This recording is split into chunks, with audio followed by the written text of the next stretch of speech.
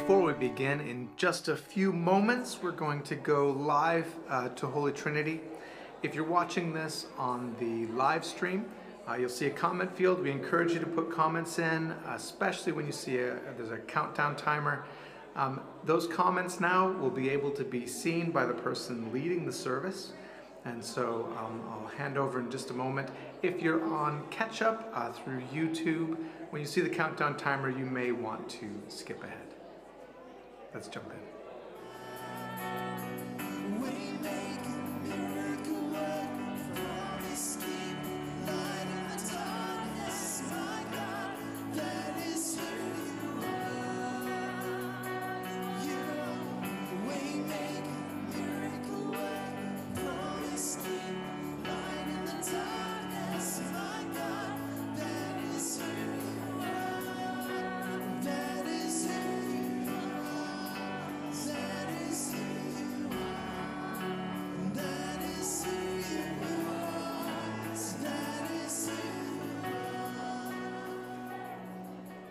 Good morning. Welcome to the 10:45 service. I need to change that slide. It said 10:30. Anyways, welcome to the 10:45 service. Glad you're here. There's still loads of people outside that are making their way in. And so, let me cheat, and we're going to jump quickly to that 2-minute countdown. Let me first of all just say, if you're new with us this morning, fantastic, glad you're here. Hope you feel really welcome, really at home.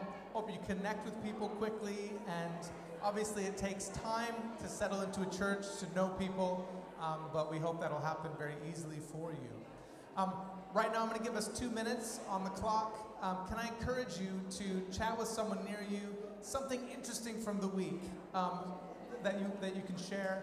And so you've got 2 minutes, and then we'll get going again. Go for it.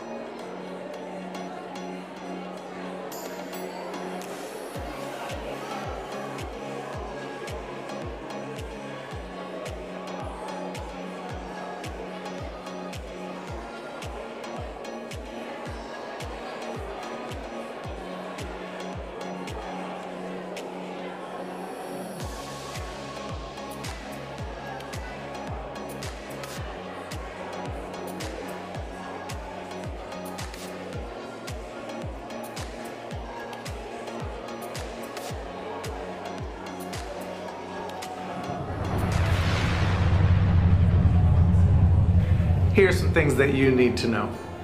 When it comes to COVID guidelines, again, what we're holding to right now is that we wear a mask while moving around the building and while singing, and with social distancing, just try and be considerate of others.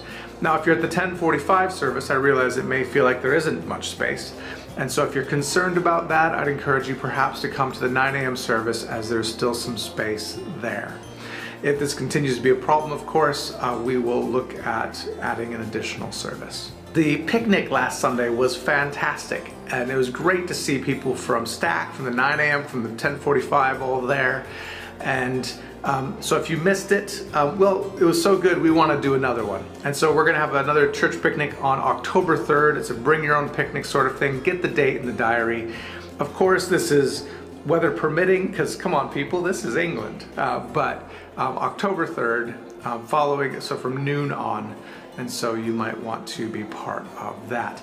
If you're a newcomer, over these recent weeks we've had loads of new people joining us, and so here's a few things you may want to be part of. So let me hand over to Sharon Blair. Good morning, everybody. Are you new in the church, or newish, or you would like to find out more about who we are as a church? Then we'd like to invite you to a newcomers course, which is starting on the 22nd of September, that's this coming Wednesday, at the home of Hills and Dave Rogers. All the details are on the notice sheet. But at it, you'll get to meet other newbies, you'll be able to have coffee and cake, and you will meet all the staff there during those 5 weeks, and other ministry heads too. You'll even be able to grill the vicar, ask him all the most, not embarrassing, but the most difficult questions that you can think of in order to find out more about who we are as a church. Second thing I'd like to invite you newbies to is lunch on the 26th of September here at Appledore. A couple of home groups are getting together to provide you with food, and we'd love to get to know you better in a social setting. So do let me know if you can come to either of those two things, newcomers course or lunch, starting soon. See ya, bye-bye. Morning everybody. Quick notice from me about student lunches. There will be, in the next year, nearly 30,000 students coming to Bath to study, whether at Bath Spa or Bath University. Next week is Freshers Week for Bath Uni, and the week after is Freshers Week for Bath Spa. We want to be ready to welcome as many students as would like to come to our church. And one of the ways we want to do that is by offering them home-cooked Sunday lunch. If this is something you think you could offer maybe once or twice in a term to a couple of students to come to your house and have Sunday lunch with you, please get in touch on the email just below. We'd love to hear from you. If you think you'd like to support the student ministry work a little bit more formally in some other way, maybe mentoring students, maybe helping lead a student group or something else in the future, let me know that as well. If you're a student watching this, well, you are really welcome, and please get in touch, and we'll get you stuck into our church family and let you know what's going on. Thanks very much, everybody. See you later. Lastly, as part of the women's ministry for you ladies, there's a special morning on October 2nd, coffee and cake, and my wife Jo speaking about what it was like to be there at the start of Arosha, to grow up as part of an Arosha community. And so that will be happening on October 2nd at St. Andrews. Tickets are available through the website. Thanks. Brilliant. As we begin, it's good for us to just have a moment to kind of focus, to be aware of the fact that actually when we gather to worship, that God is with us. And so, can I just give us a moment right now, just some silence, just to call to mind the fact that God is here. And so let's do just that.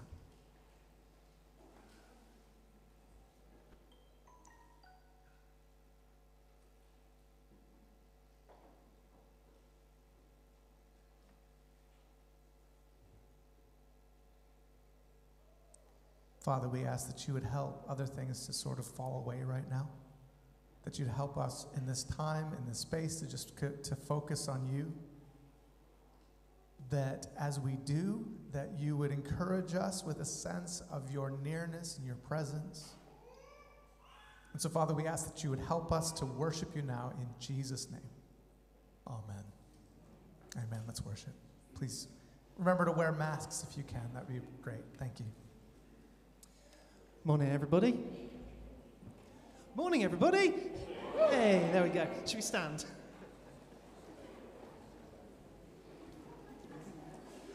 One, two, three, four.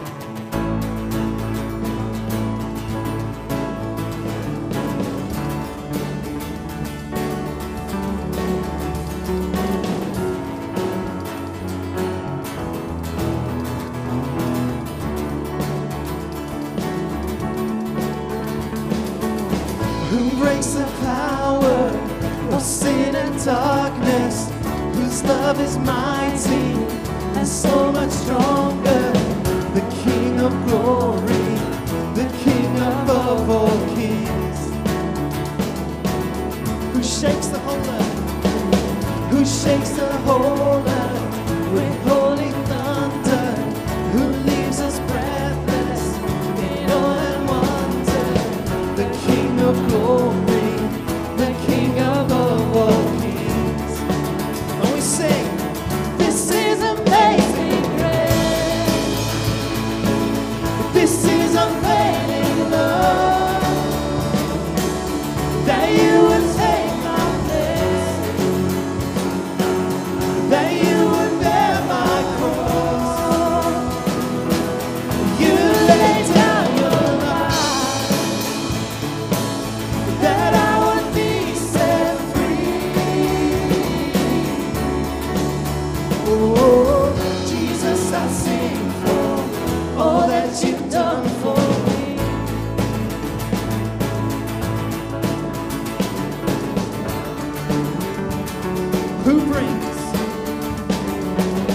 Who brings our chaos back into order? Who makes the orphan a son and daughter? The King of glory, the King above all kings.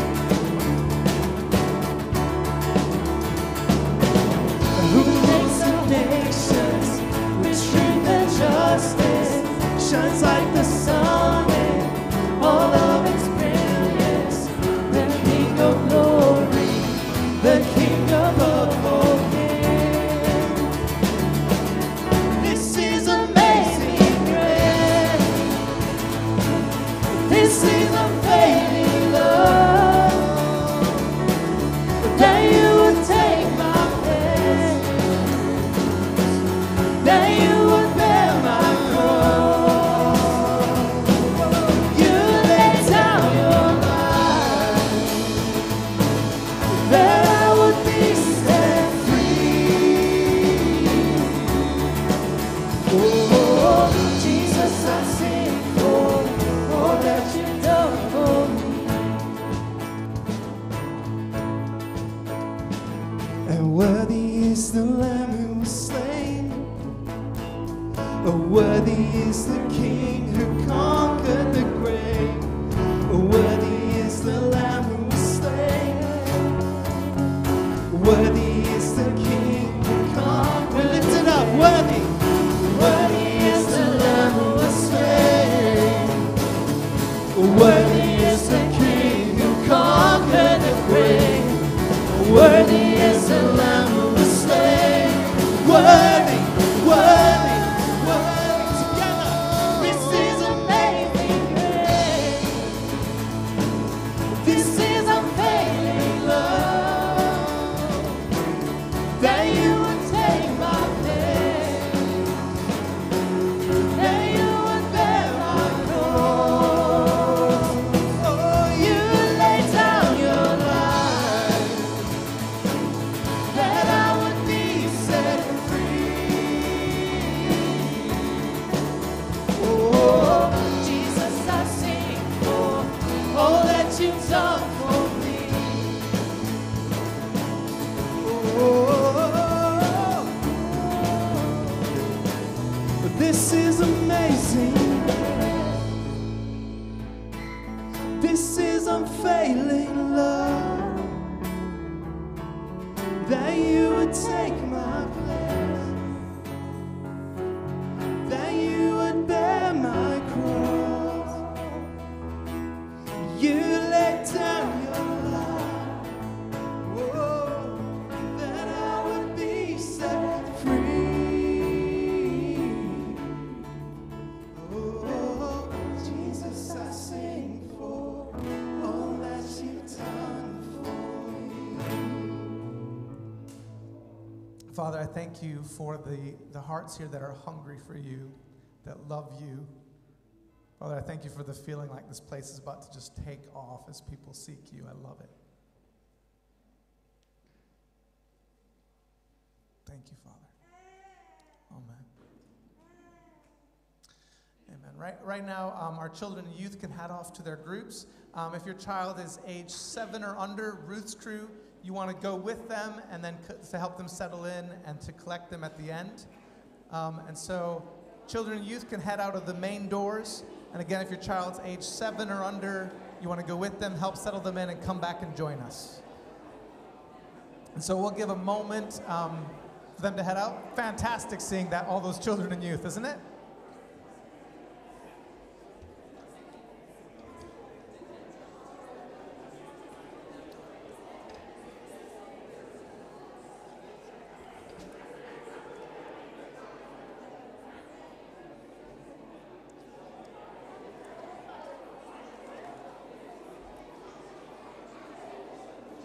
Okay, and so we'll continue now with some bits that we can pray into, but go ahead and give us Chris the Curate's COVID update, sort of our community update.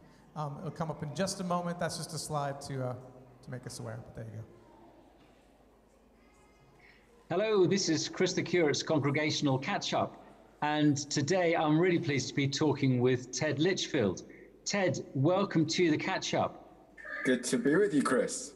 Ted, you and the family are part of the 1045 congregation at Holy Trinity, but away from church, you're involved in some really interesting stuff. So we're particularly thinking about the charity Grow for Life. Tell us what Grow for Life does, Ted. Thanks, Chris. Yeah, Grow for Life is an STH, a social therapeutic horticulture charity. So we're working with people who are struggling in life with anxiety, depression, loneliness. Wow, so really important stuff. But what's the grow bit? So what do you do with people? Well, we first of all, we try and encourage them into gardening, to be to work with us in a community of gardeners, and we have a session on Thursday doing that and helping other people with their gardens, and then we have a training program as well, which they can graduate into, which is on Tuesdays, and that's a City and Guilds horticulture training course. Great, so people actually can get a qualification. Yeah, they can. That is so good, Ted. And something exciting has been happening recently, I think, for you. Yeah, that's right. We've been looking for a home for Grow for Life for quite a few years, and we've recently been offered a derelict walled garden in a village near Bath, which we are really excited about because it will allow us to set up a home and be on a permanent site and have workshops and our own garden. So we're very, very excited about that. That is great. Ted, there's much more we could talk about Grow for Life. You have a website, I think. Yes, indeed. growforlife.org.uk. Please there you go. Have a look at that. There you go, folks. So how could people pray for Grow for Life? Oh, what a lovely offer. Yes, I think to pray around this new chapter with the walled garden, we're kind of growing quite significantly at the moment with the amount of trainees that are coming in. So prayers for the trainees, for healing for them, restoration, and for volunteers as well. We'll be looking for more volunteers to help us with this as this project moves and grows. Well done. What a great thing to be involved with. Fantastic. Ted, lovely to hear about Grow for Life, and people do have a look at the website. So many thanks, Ted. God bless. Bless you. Been an honor. Thank you. Thank you. I long to see you, so that I may impart some spiritual gift, to make you strong. That is, that you and I may be mutually encouraged by each other's faith.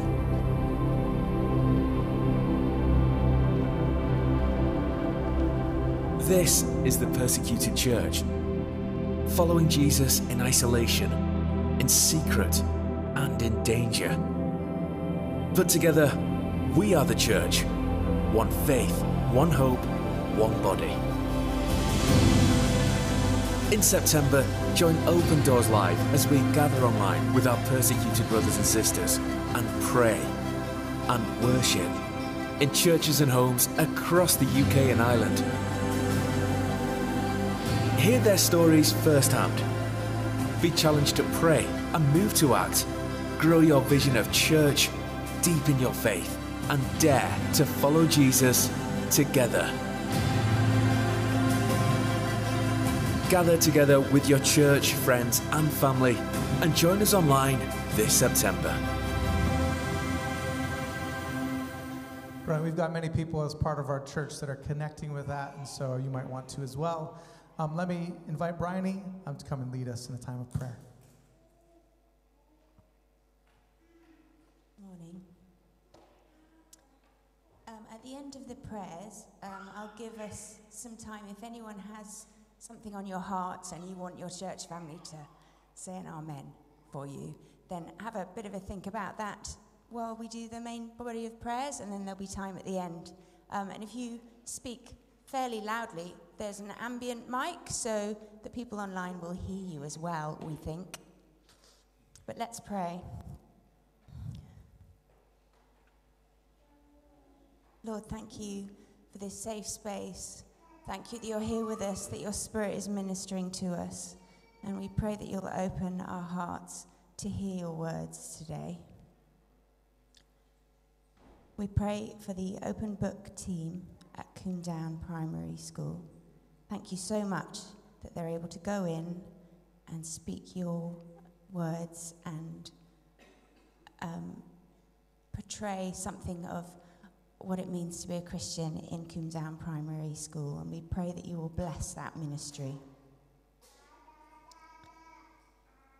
We pray as well that your purpose will be fulfilled with our mission partners who are affected by COVID, who aren't able to go where they were expecting to go. It's a really difficult time.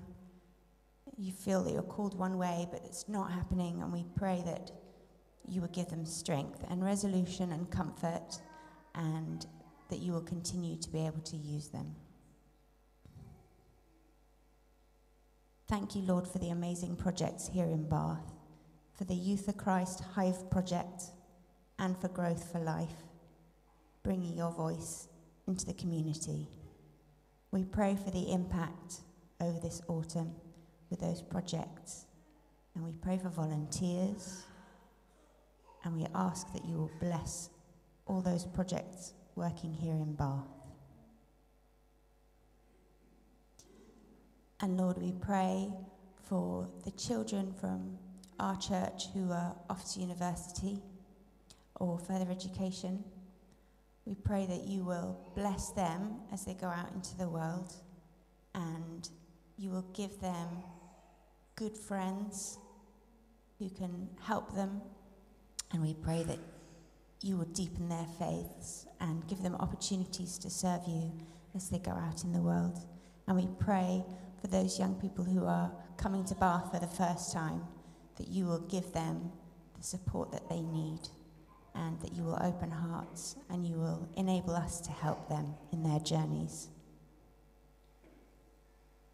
We pray that we'll be open to you this week, to your comfort and to your promptings. If anyone would like to pray, please do.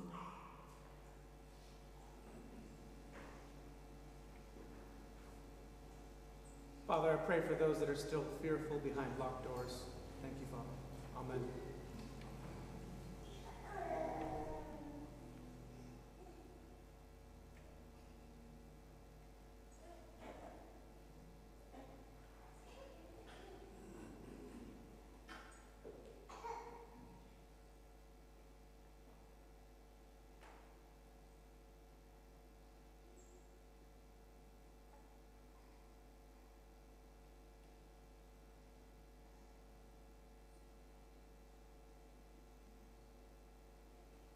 Amen.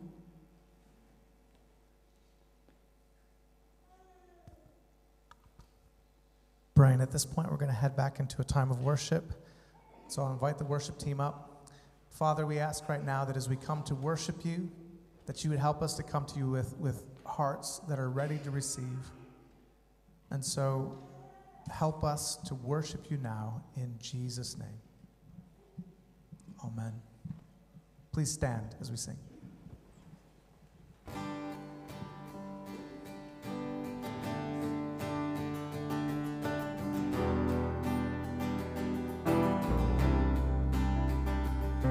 We bow our hearts, we lift our hands, we turn our eyes to you again, and we surrender to the truth that all we need is found in you. Receive our adoration, Jesus, Lamb of God. Receive our adoration. How wonderful you are. And we choose to leave it all behind and turn our eyes towards the prize, the upward call of God in Christ. You have our hearts, Lord, take our heart. Receive our adoration, Jesus, Lamb of God. Receive our adoration. How wonderful you are. And every soul you save sings out. Everything you made resounds. All creation standing now, lifting up your name. Whoa. We're caught up in the angels' song. We gather to your ancient throne. Children in our Father's arms, shouting out your praise. As one we sing, receive our adoration, Jesus, Lamb of God. Receive our adoration. How wonderful you are. Receive our adoration. We give it to you, Lord. Jesus, Lamb of God. How wonderful. Receive our adoration. How wonderful you are. How wonderful you are. How wonderful you are. Jesus, we love you, Lord. We worship you. We glorify and praise your holy name.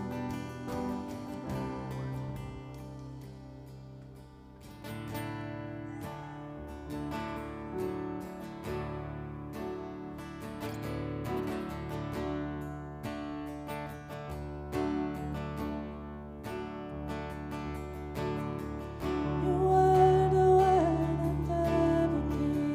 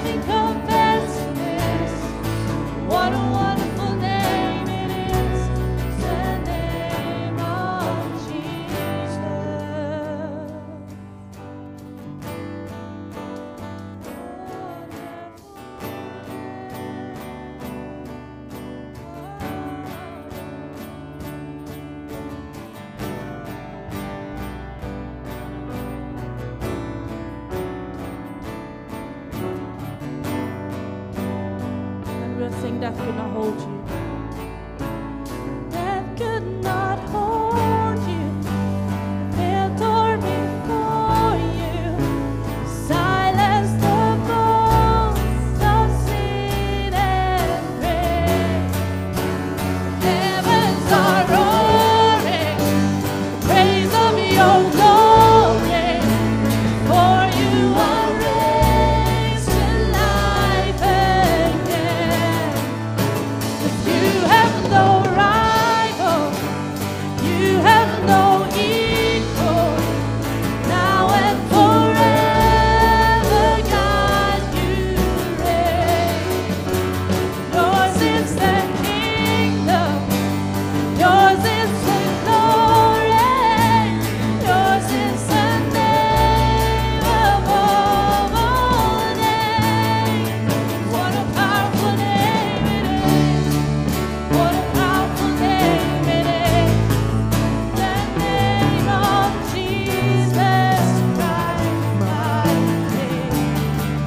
What a powerful name it is. Nothing can stand against. What a powerful name it is. The name of Jesus. You have no rival. You have no equal. Now and forever, God, you reign. Yours is the kingdom. Yours is the glory. Yours is the name above all names. What a powerful name it is. What a powerful name it is. The name of Jesus Christ, my King. What a powerful name it is. Nothing can stand against.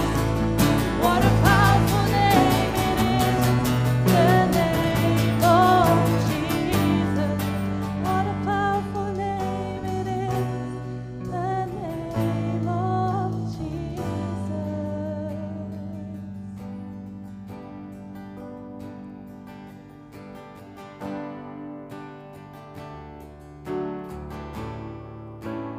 Powerful name it is.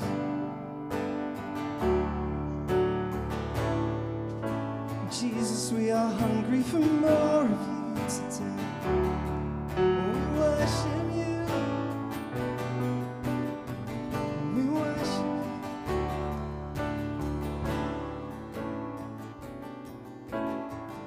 So I'll stand with arms high and hearts abandoned, in awe of the one who gave it all. I'll stand, my soul, Lord, to you surrendered. All I am is yours, and I will stand,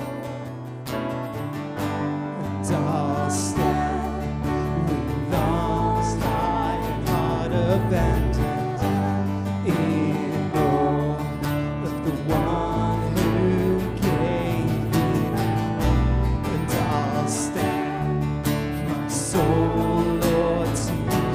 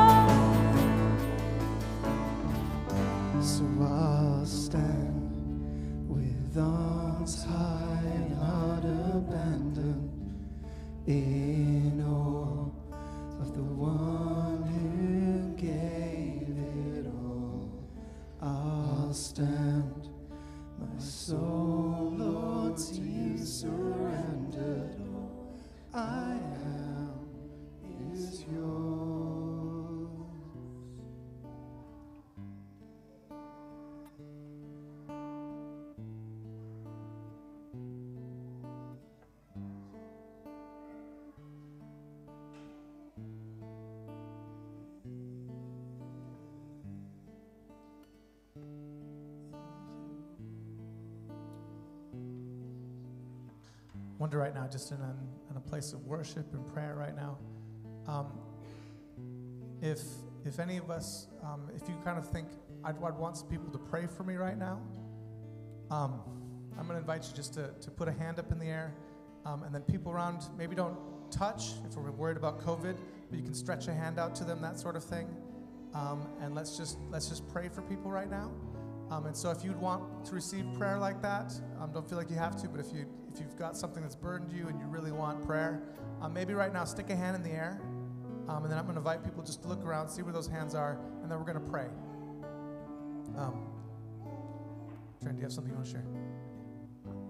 Just had a picture as we were singing of a desert with a very, very big black castle, kind of a bit weather-beaten, and a very small little person approaching it. And they want to go in, but they don't want to go in. So if that's you and you'd like prayer, then go for it, because it's worth getting in. Let's just, if you want prayer right now, stick a hand well up in the air, okay? I'm going to invite people, look around, and if you see someone with a hand in the air right now, we're just going to pray. And so let's pray for people from our church family. Let's pray. If you see a hand in the air, be bold. If you don't worry about, if you want prayer, stick your hand well up so people can see. You can see some hands. Look around, and let's just pray for someone near you. Let's pray. Father, we pray into the situations that people are facing. Father, we pray into things that are difficult, sometimes without easy answers. Father, we pray that you would bring points of breakthrough. We pray for times where it's clear that your Spirit's at work. We pray that you would be glorified in situations that seem impossible. Father, we pray for some people, we pray where that there would be breakthroughs regarding in health and relationships and all sorts of different things. And Father, we put people before you right now. So can I just invite people, continue praying for someone near you. Let's just be in a moment of prayer right now.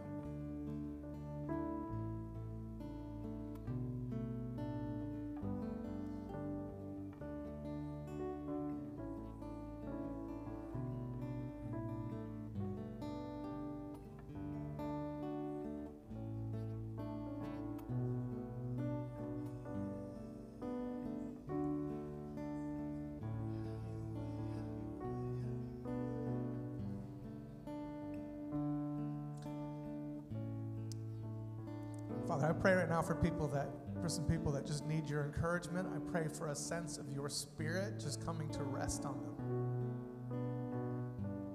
Your Spirit coming and just whispering somehow that it's going to be okay, that you're with them.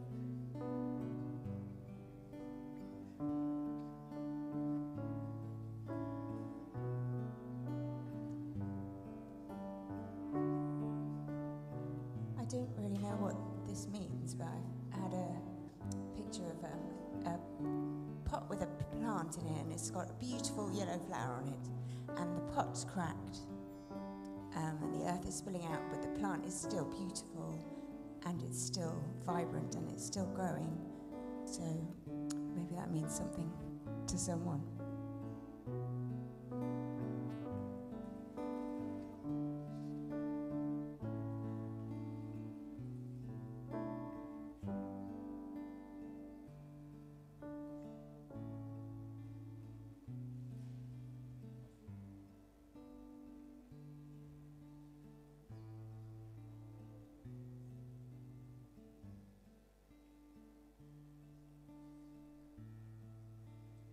Amen.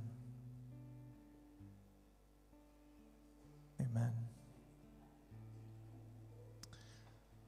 Brilliant. We're gonna continue now with our scripture reading, and so please feel free to take a seat. The believers share their possessions. All the believers were one in heart and mind.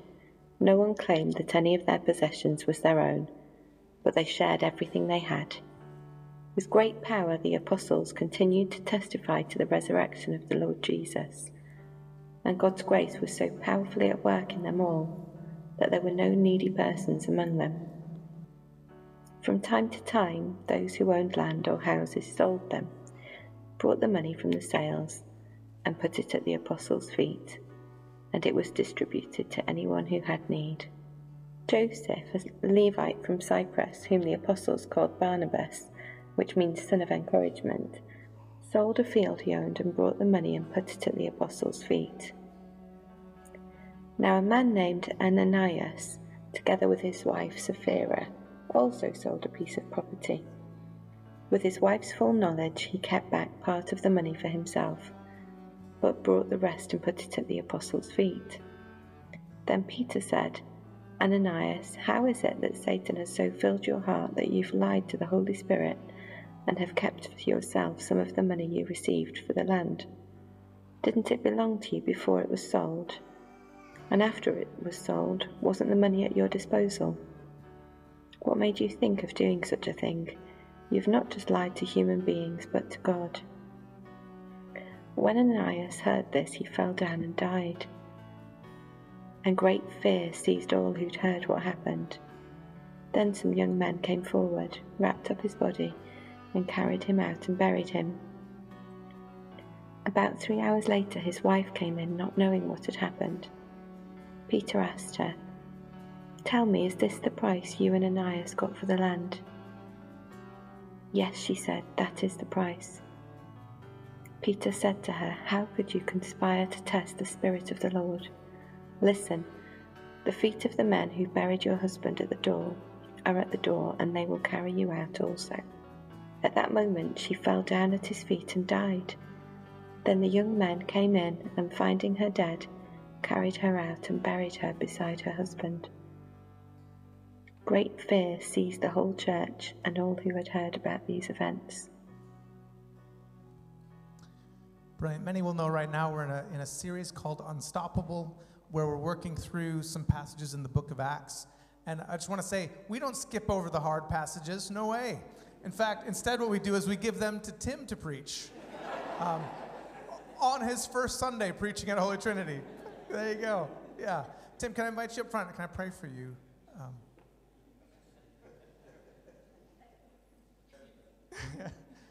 Father, we put Tim before you right now.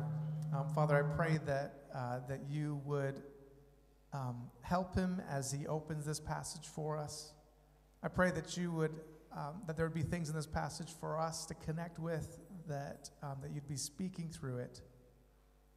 Pray that you bless Tim right now, and you bless us as we look at your word. In Jesus' name, amen. Now, is this working, this microphone? Because it wasn't working earlier. That's working? Is it booming? I'm happy to take the handheld if it's better, but all good. Good, yes, well, so this is my first sermon in a new church, and very grateful to Sean for giving it. I looked at the preaching rota, I looked up the passage, and I laughed out loud. And started praying, which is probably not a bad thing to do. It is famously one of the most challenging stories in the entire Bible. Here we are, Ananias and Sapphira. It's challenging, and therefore, particularly this week, if not every week, I do encourage you to have the Bible open in front of you so you can see what we're looking at, and you can wrestle with it yourself as much as I am. As we had it read, some of us, joking aside, it's a tricky passage, but some of us would have, I guess, been pretty shocked by it. Maybe a bit worried, a bit unsettled. It feels a bit Old Testament, doesn't it? You think, is this kind of Jesus-ish? Should we, how do we deal with this? Maybe some here are just feeling on the fringes of church or fringes of faith. And this story of a couple seemingly struck down for kind of keeping back a bit of their pension pot basically just confirms all of your suspicions about church. This is essentially superstitious, and the church just wants your money or else. If you've had any of those feelings or those thoughts, then I want to encourage you that you're in the right place, because we're gonna think about it, and we're gonna try and work out what God is saying to us through this difficult and challenging story, which really happened a couple of thousand years ago. And so we're hoping that God will speak to us through His Spirit by His Word. Is this microphone distracting? Is it kind of booming and stuff? Do I need something different? Or is it okay? We're all good. First of all, then, a bit of context.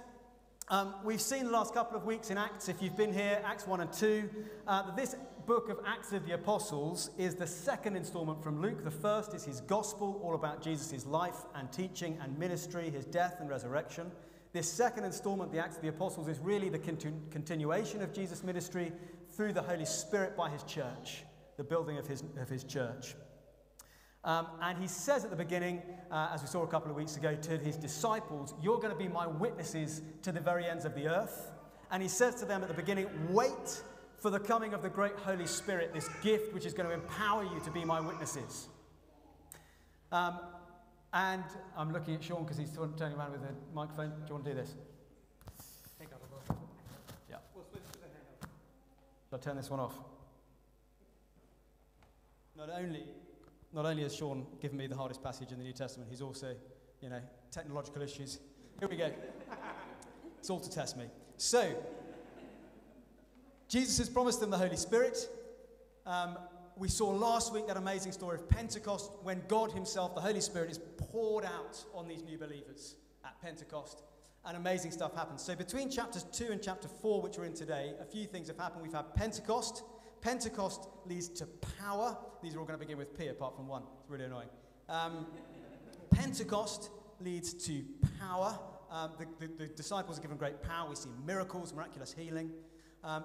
We also then see preaching. They're emboldened to preach the message of Jesus. Peter stands up in chapter 3 and declares the message of Jesus with great power. That power and that preaching leads to growth. That does not start with P. Casually, Luke mentions that 3,000 were added to their number that day. So power, preaching, growth, that leads to persecution. In chapter 4, Peter and Paul are chucked in prison, they're threatened.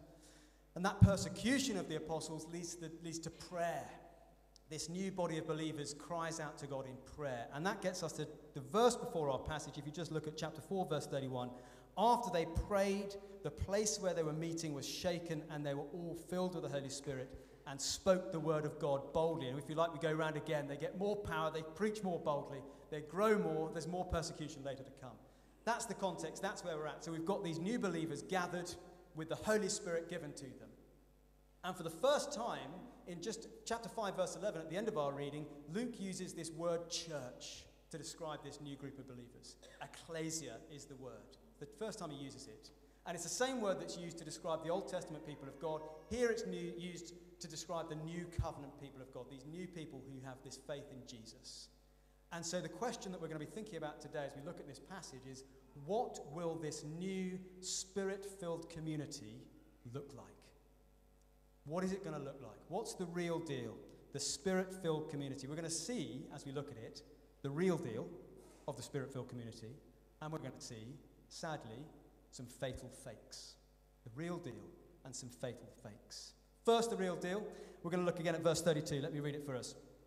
All the believers were one in heart and mind. No one claimed that any of their possessions were their own, but they shared everything they had. So what does it look like to be the real deal, Spirit-filled community? The church, first of all, is united. They were together. They were one in heart and mind. That is, they had the same passion and desire, and they had the same conviction. This belief in Jesus, one in heart and mind. And so it is the gift, therefore, of the Holy Spirit to bring unity to his people. A mark of the Spirit's work amongst us is togetherness. Not uniformity, not sameness, but togetherness. These people gathering together were different ethnically and economically, but they were together. The real deal, the Spirit-filled community, is together. It's united. Luke says they were united in heart and mind. They were one in heart and mind. Now, I'm the new guy here, so I don't yet know to what extent we are a united church. I trust and pray and hope that we are.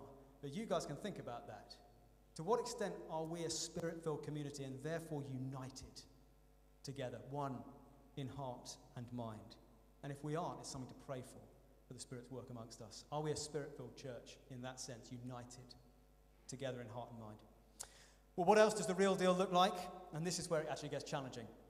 Are you ready for this? This is challenging.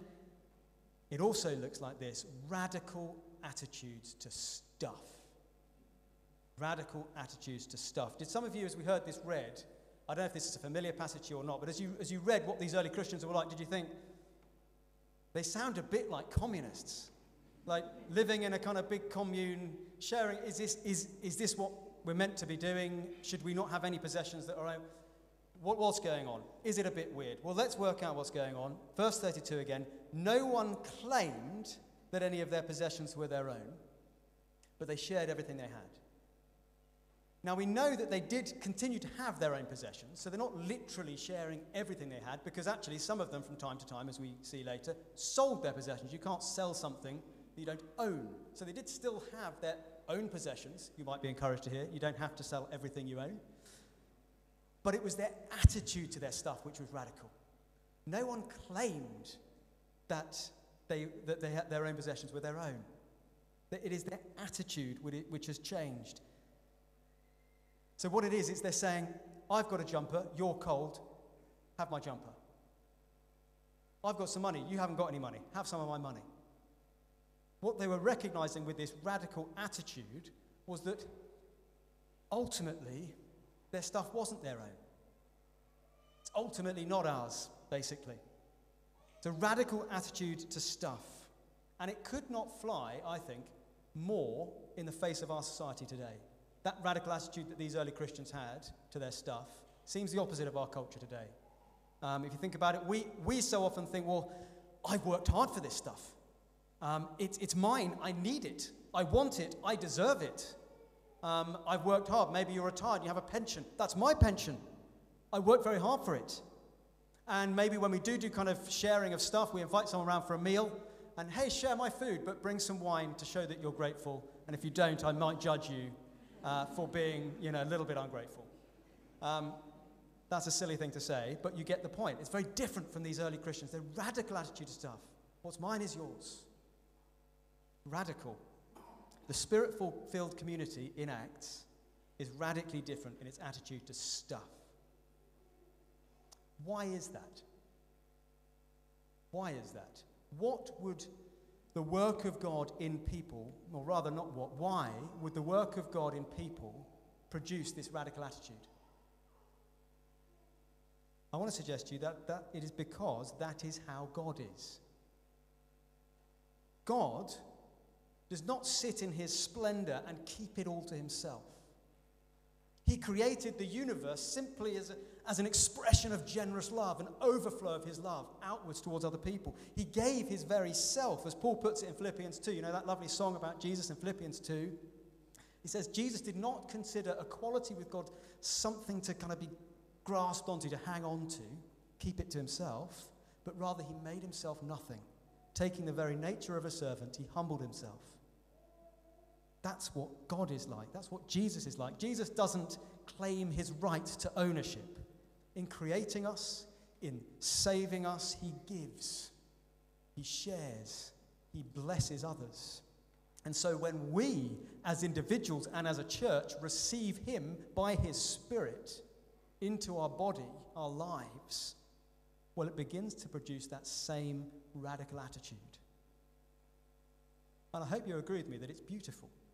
It is a lovely thing when we read about it. Verse 34 says, there was no needy person among them. And as you read that, here is the kingdom of God on earth as it is in heaven. Is that not what we're meant to pray for? Here is the Jesus manifesto being lived out by his people, and it looks wonderful. I want to join it. I want to be a part of that. It should get our hearts beating as we see it. So the real deal Spirit-filled community is united, it's radical in its attitude to stuff, and it is crazily sacrificial. Verse 34 again. Let me read it. Where is it? There is no needy person among them. We've seen that's beautiful. How's that happen? Well, for from time to time, those who owned land or houses sold them, bought the money from the sales, and put it at the apostles' feet, and it was distributed to anyone who had need. It's one thing to say, here, borrow my jumper. You're a bit cold. That's generous of me, isn't it? Or even one thing to say, do you need a tenner? It's quite another thing to say, I'll sell my house and give the entire proceeds to the church. It's crazy. In fact, if you did that today, possibly rightly, or we might agree with, your family would go, don't do that. That's stupid. That's my inheritance. Don't do that. It's crazy. People would think you're stupid. But again, here is the work of the Spirit. The Spirit who is one with Jesus the Son, who not only made himself nothing, but what does Philippians 2 go on to say? He humbled himself in obedience to death, even death on a cross. Jesus does not just have a radical attitude, he's crazily sacrificial.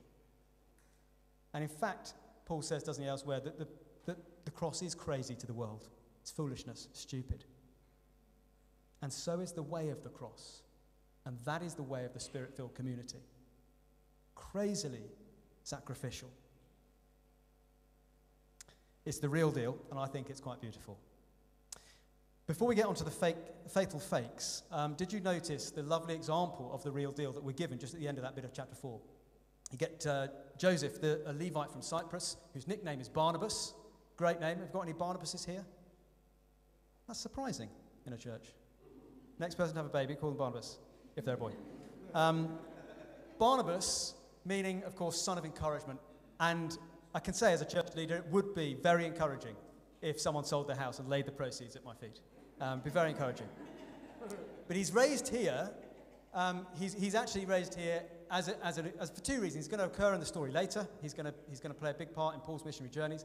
And also because he's contrasted with, who we're about to see, Ananias and Sapphira. You've got Barnabas, the real deal, and you've got Ananias and Sapphira, who are the fatal fakes. And that's where Luke goes next. Let's have a look at the fatal fakes. We heard the story read. We get the story. A couple in the church sell some land and bring the proceeds to the church. And everyone in the church goes, wow, what a couple. Midweek prayer meeting. Have you heard Annie and Safi? Yeah. I mean, they've got that plot of land. They've had it. Yeah, I know. They've had it for a while. It's gone up like that in value last year. They've sold it. Yeah, they're giving everything to the church. So godly. So generous. What an example. I want to be more like Annie and Safi. And then you get Peter,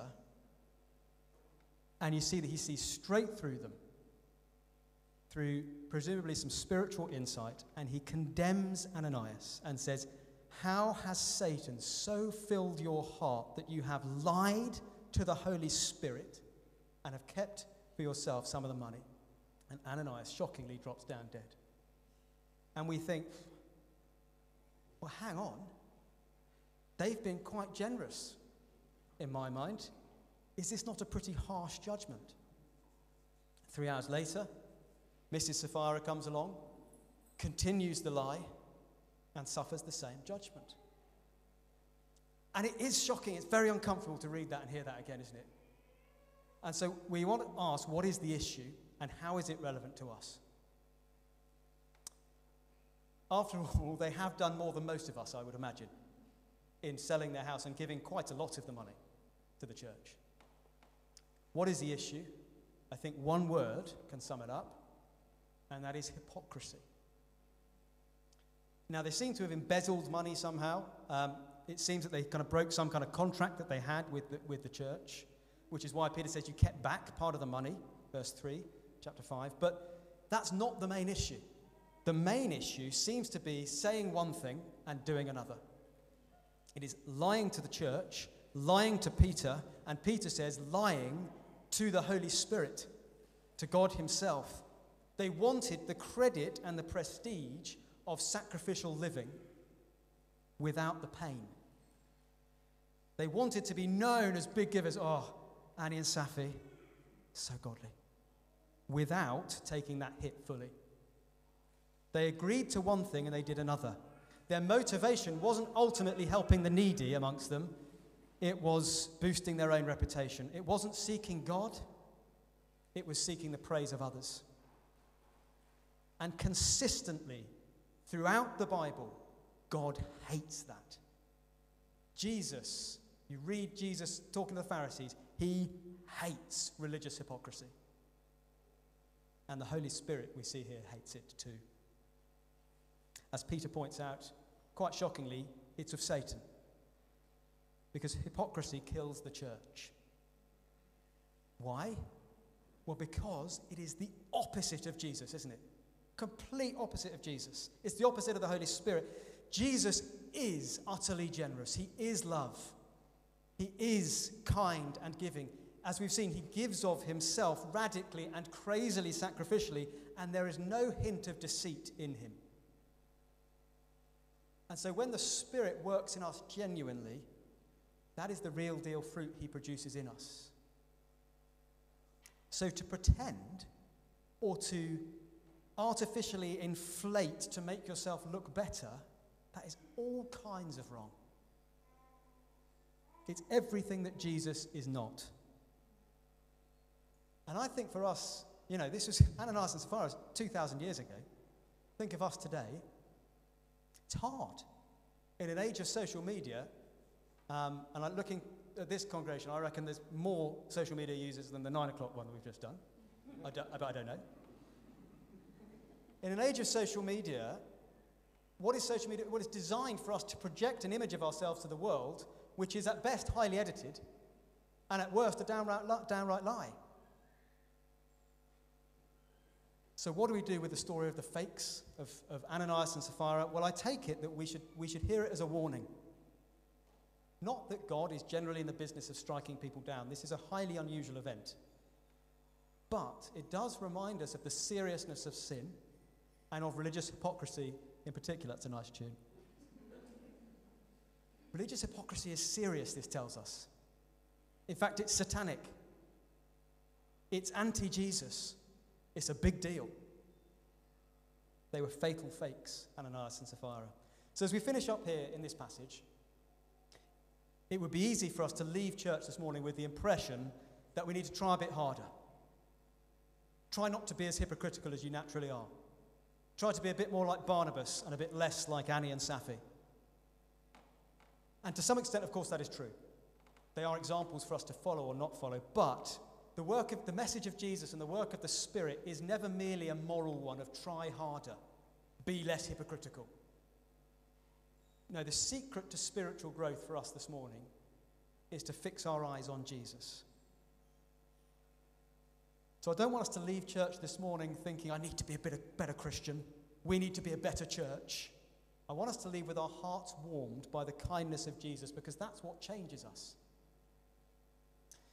You see, wherever we are on the Barnabas to Ananias and Sapphira scale, Jesus is the friend of sinners. Jesus is the one who understands our weaknesses. Jesus is the one who's like us in every way, yet was without sin. And actually, that applies to maybe some here who, whether in the church or online, or you feel that you're kind of on the outside or the fringes of church, or maybe firmly on the outside.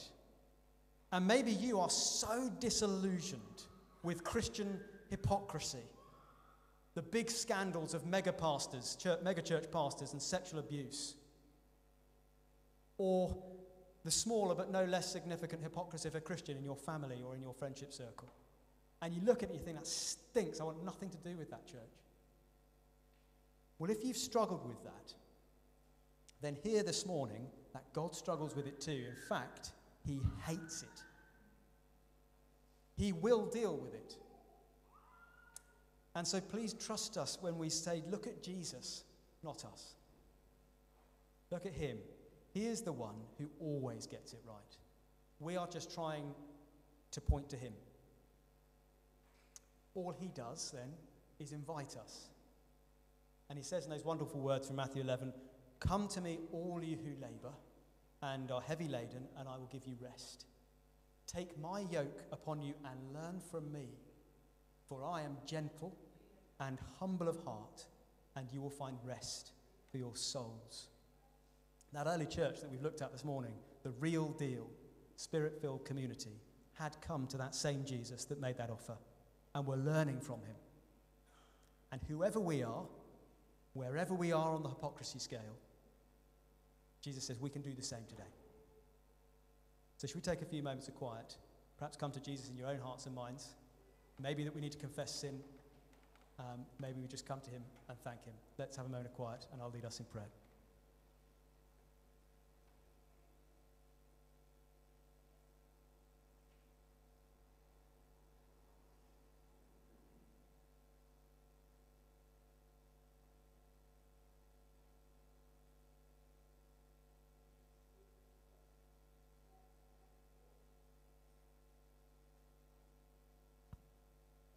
So, Lord Jesus, we thank you this morning that you are the friend of sinners, that whoever we are, whatever we've done, you welcome us when we come to you humbly and repentantly. Lord, keep us even from the ironic hypocrisy of judging Ananias and Sapphira this morning. Thank you for the reminder of the seriousness of hypocrisy. And we ask for the gift of your Holy Spirit to pour out on us this morning that we might be rid of that. And that we as individuals and a church might increasingly be the real deal Spirit-filled community. That we might indeed be united, that we might have radical attitudes to our stuff, and that we might be willing to live sacrificially for your glory and for your honor, that we might be good witnesses to you in this place. We ask it in Jesus' name. Amen.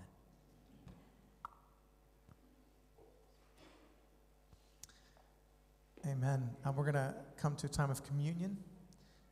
And so there's some words that will come up on the screen right now that we're going to say together.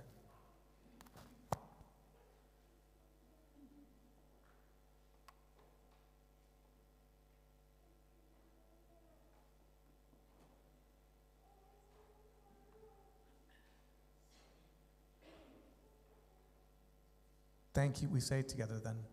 Thank you, Father, for forgiveness. We come to your table as your children, not presuming but assured, not trusting ourselves but your word.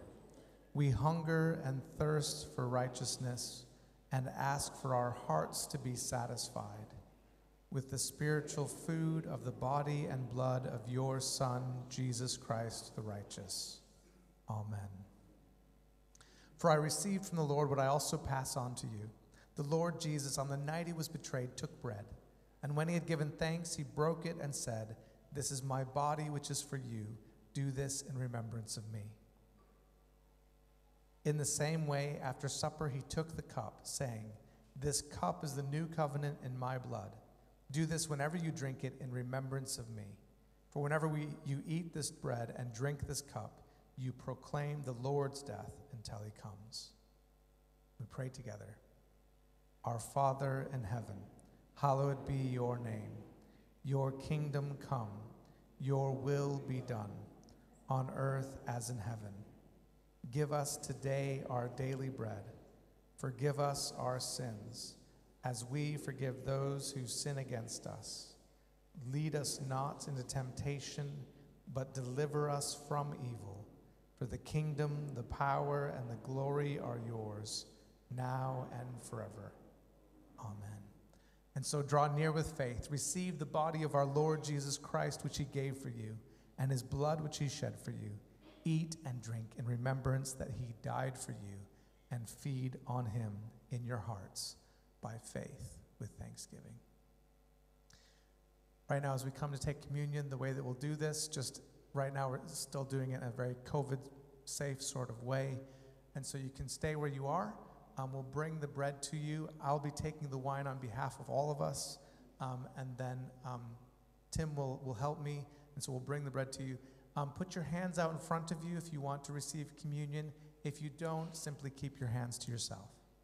Okay.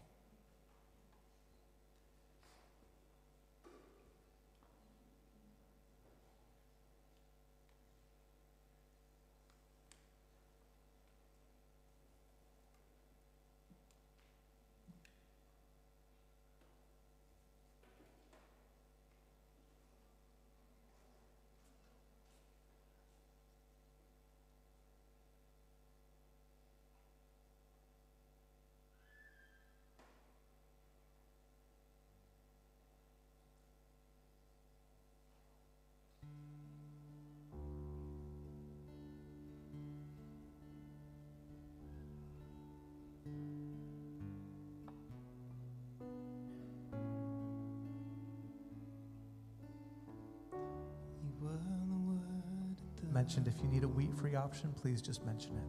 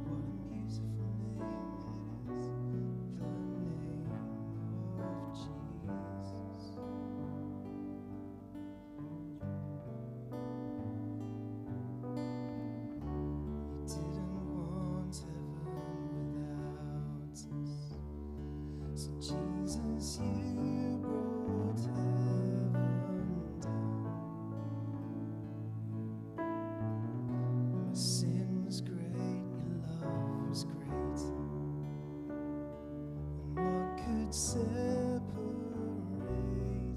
us. What a wonderful name it is. What a wonderful name it is. The name of Jesus Christ is my King. What a wonderful name it is. Nothing compares to this. What a wonderful name it is. The name of Jesus.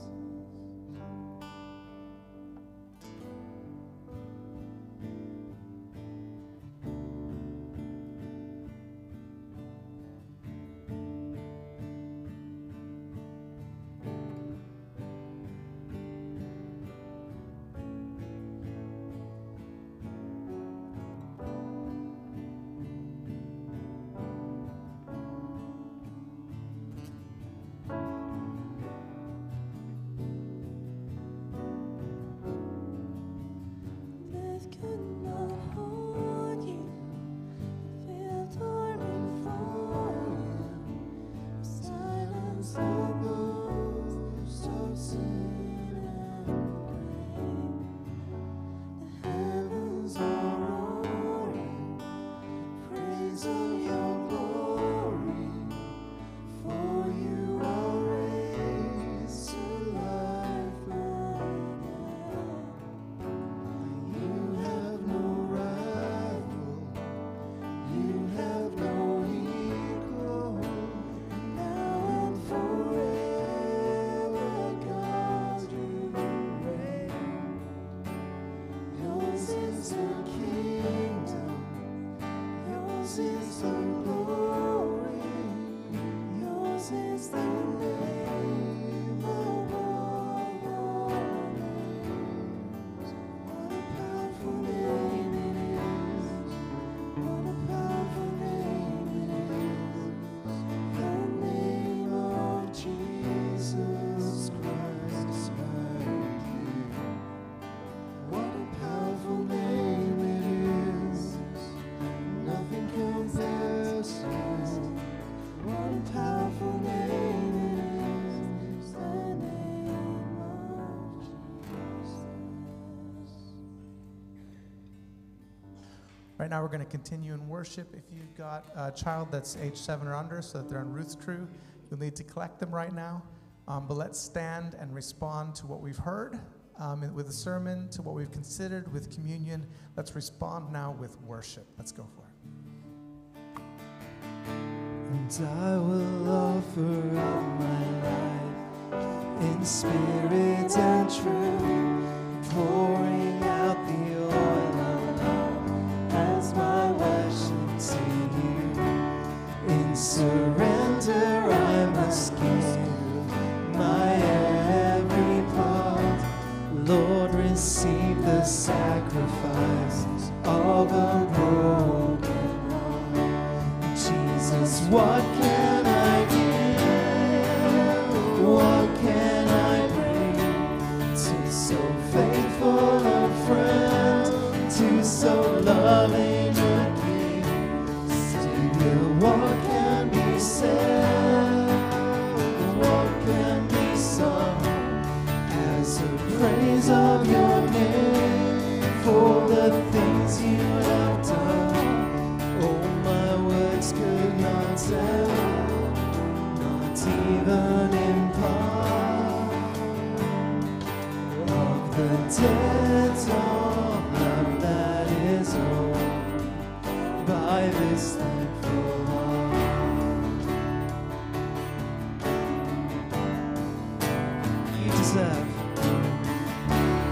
You deserve my every breath, for you paid the great cost, giving up your life to death, even death on the cross.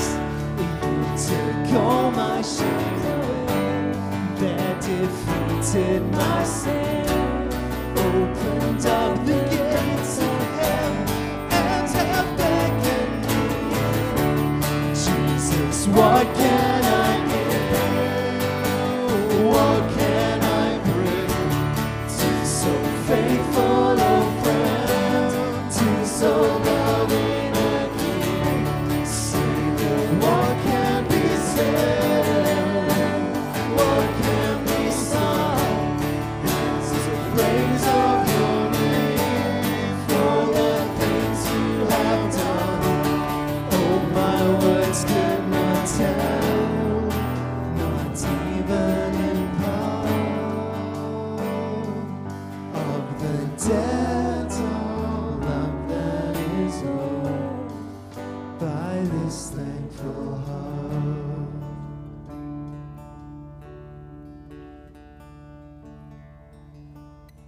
As we come to the end of our service, let me pray a prayer of blessing. May the Father, from whom every family in earth and heaven receives its name, strengthen you with his Spirit in your inner being so that Christ may dwell in your hearts by faith. And the blessing of God Almighty, the Father, the Son, and the Holy Spirit be among you and remain with you always. Amen. Amen. Glad you could be here today. Hope to see you back here next week. Don't know if there's any tea or coffee left. If so, help yourself, and we'll see you soon.